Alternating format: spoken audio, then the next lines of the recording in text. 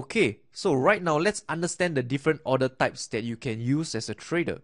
The first order type that you can use is called a market order. A market order simply means that you can buy the financial security right now, whatever price that is currently trading at. Alright, you will pay the market price at whatever price is currently trading at. So this is a market order. It means that you want something right now, you'll pay the market price. The second type of order is called a limit order. It basically means that, you have an idea, right, in your head whereby, you want to go and buy a financial security only if it reaches a certain price. So basically, what that means is, say for example, a stock is currently trading at, say, $110, but you tell yourself, oh, you know what, 110 is too expensive. You know what, instead I'll place a limit order at $100. So what this means is that if the stock comes into $100, you will buy the stock at $100. So this is a limit order. And the last one will be a stop order. So what is a stop order? A stop order basically is that you will only buy a stock if price reaches a certain level. Say for example, this is usually used by breakout traders. Say for example, the high over here is about $150.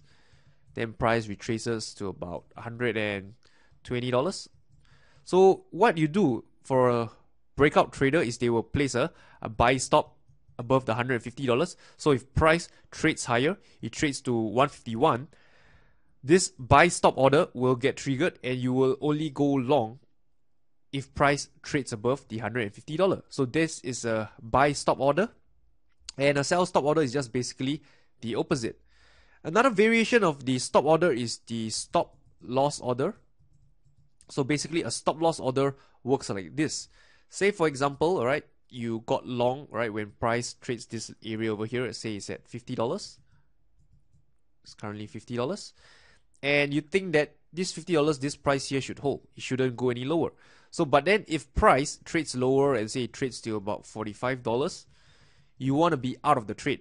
Because if it reaches $45, you want to exit your trade. So what you can do is you place a stop loss order at $45, meaning that you will be taken out of the trade if price reaches $45. So this is a stop loss order and is meant to actually mitigate you from further risk in the market.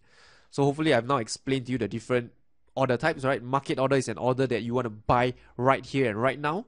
A limit order is basically buying at a price that is of value, right? You don't want to pay the current market price and you want to buy it at a cheaper price. You use a limit order. And a stop order is basically, used by breakout traders. For example, if price trades higher, then I want to buy. And likewise, if price trades lower, then I want to sell.